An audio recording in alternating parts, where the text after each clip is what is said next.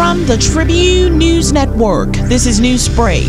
I'm Krishna Russell. Tourism Minister Dionisio de Aguilar has said the country cannot afford to enter a third COVID-19 wave, noting a worrisome uptick in COVID-19 cases over the past few weeks. On Saturday, 42 new cases were recorded, bringing the nation's total to 9,076. Friday saw 34 new COVID-19 cases, while 14 cases were recorded on Thursday, 33 on Wednesday, 12 on Monday, and 14 last Sunday, for a total of 167 last week. 30 people are currently in the hospital. Health officials confirmed 160 cases the previous week. The Tribune understands the climbing COVID-19 numbers have concerned the government, sparking discussions at the cabinet level over whether certain islands may now need tighter restrictions. The Menace administration wants to get a handle on this situation as it awaits a shipment of Oxford AstraZeneca vaccines tomorrow from COVAX. The Bahamas Christian Council's COVID-19 Vaccine Investigative Committee has released its report on coronavirus vaccinations, saying experts agree that the benefits of getting the shot far outweighs the disadvantages. However, the committee recommended that all churches make their own determination in advising their flock about taking the vaccine, adding that whether or not a person decides to get vaccinated is a personal choice. The March 22nd report, which was released to the media yesterday, looked at several concerns of the Christian community: the emergency use of COVID-19 vaccines, COVID-19 vaccines' interaction with human DNA, the use of fetal cell lines in the vaccines, and the relevance of COVID-19 to end-time prophecy. The report noted that the World Health Organization validated its first vaccine on its emergency use listing on December 31st, 2020. 2 people lost their lives over the weekend in separate traffic accidents. The first incident happened on Friday in Andros. According to police, shortly after 5 p.m., officers on that island were called to a traffic accident that occurred in the settlement of Stanyard Creek. When the officers arrived on the scene, they met a dark blue Honda Accord with extensive damage as a result of colliding into a utility pole. A close inspection of that vehicle revealed an unresponsive adult male trapped in the wreckage. The body was removed and transported to the community clinic, where it was later pronounced dead by the medical practitioner. The second incident happened on Saturday before 5 p.m. at Cumberland Street in New Providence. When police arrived, they saw there was a collision involving a Nissan Cube and a Jeep Grand Cherokee. Investigations are ongoing.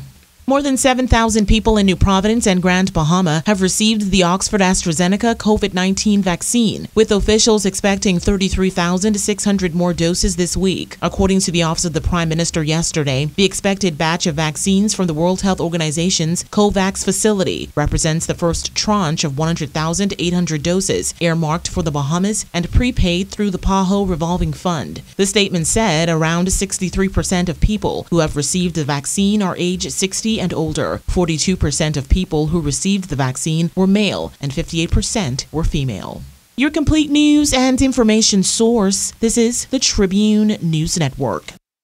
In international news, the head of the Centers for Disease Control and Prevention made an impassioned plea to Americans not to let their guard down in the fight against COVID-19, saying she has a recurring feeling of impending doom. President Joe Biden prepared to announce further efforts to expand access to coronavirus vaccines. Speaking during a virtual White House press briefing, Dr. Rochelle Walensky grew emotional as she reflected on her experience treating COVID-19 patients who are alone at the end of their lives. Canada's National Advisory Committee on Immunization is recommending a pause on AstraZeneca COVID-19 vaccinations for people under 55 for safety reasons. It remains a recommendation, and it is up to each of Canada's provinces to decide to follow it or not. It was not immediately clear why that is being recommended, but several European countries that had suspended using the vaccine over concerns it could cause blood clots have resumed administering it after the EU's drug regulator said the vaccine was safe.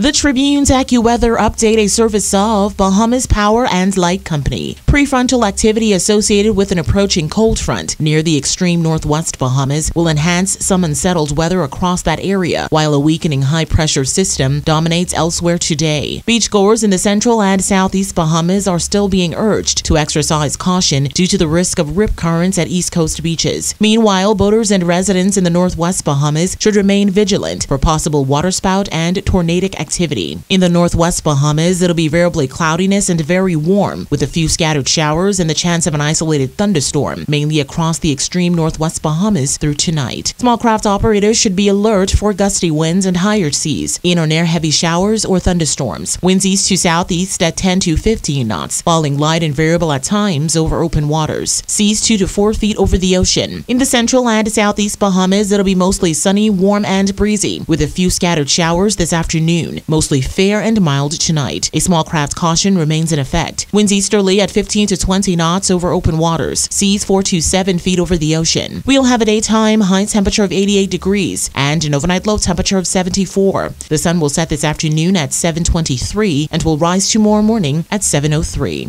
That's Newsbreak. Details of the day's top stories in the Tribune newspaper, now on the streets, or stay up to date online at Tribune242.com.